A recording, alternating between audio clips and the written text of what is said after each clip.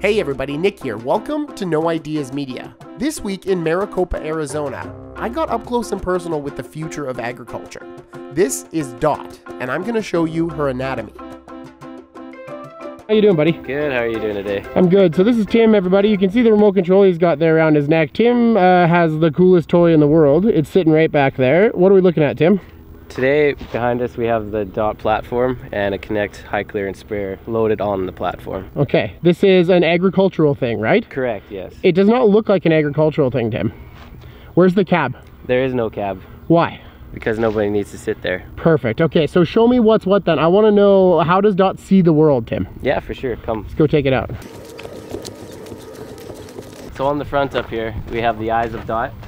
We have a bunch of cameras mounted that will give you full view of the machine forward and sideways. Yep. So these cameras here will detect objects as well as display video of what is happening in the field while the machine is operating. Right.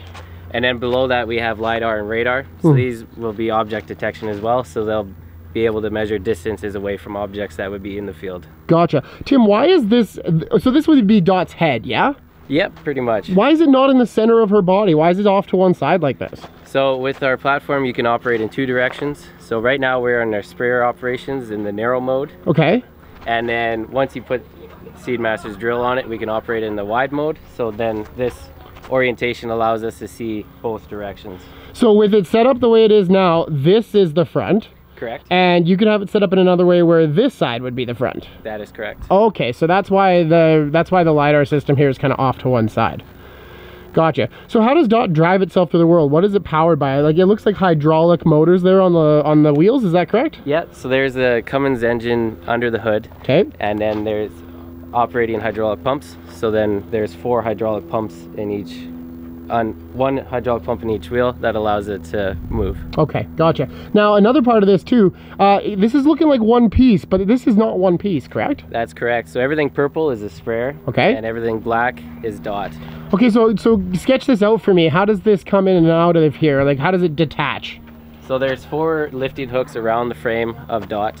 So they hook up to our purple sprayer, yep, and then they'll grab the lifting arms and pull it onto the platform itself. Okay, so you could call Dot like the Swiss Army knife of agricultural implements then? Very much so. You can put any implement on here. Okay, so speaking of which, what implement do we have on here right now? So this is a 120-foot high clearance sprayer made by Connect. All right, that's 120 feet from that end to that end over there, and it goes on this machine in this kind of long ways orientation. Yes, correct. How much liquid does it carry, Tim? It carries 1,600 gallons. Okay, pause for a second. I don't want to throw off mine and Tim's flow, but I'm not going to contribute to a misunderstanding. That 1,600 gallons of liquid is honestly mostly water, maybe a pop can, give or take, of active ingredient. Remember, you don't need much chemical, and you need to apply it to a really big field, so you need to use water to dilute it so you get it applied evenly. Okay, let's get back to this. What is that in comparison to like an average sprayer that's normal? Normal sprayer carries around 1,200 gallons. Okay. So we have an extra 400 gallons right there. Right on, right on. Is my math correct? I think so, and if it's not, I'll put up a little annotation somewhere where it corrects your math. But okay, that's cool. Okay, so let's keep moving along here.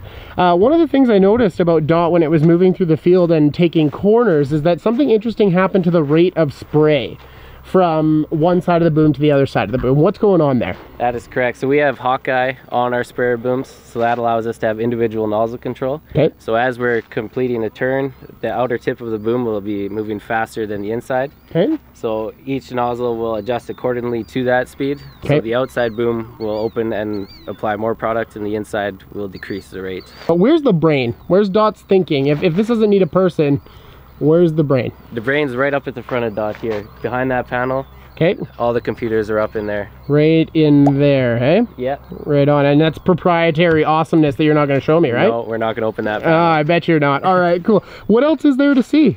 What's Dot's butt look like? Let's go check out her butt. Sure, let's go check her out. All right, let's go check out her butt. This is quite the machine. So we're looking at, like, we're seeing these 2 sprayer arms, Tim, and they're attached to this this kind of subframe here that's got hydraulics running all over the place. What is this? Is this lift up and down, or? Yeah, that's correct. So this is our center rack on a parallel linkage.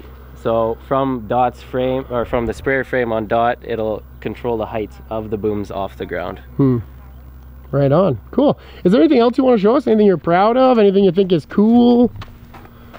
Of course, the whole unit is cool. Of course. Well, and I mean the fact that you can remote control it there. Exactly. Yeah. This is You're basically living the dream.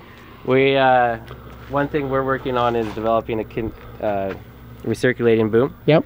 So a lot of standard sprayers only have one boom pipe, so they wouldn't have this top line. Okay. So what we're doing is adding another line that will allow product to continuously recirculate back to the tank and allowing for a more even charge pressure in the lines. So that's the purpose. Correct. Okay, keeps the charge pressure correct. All right.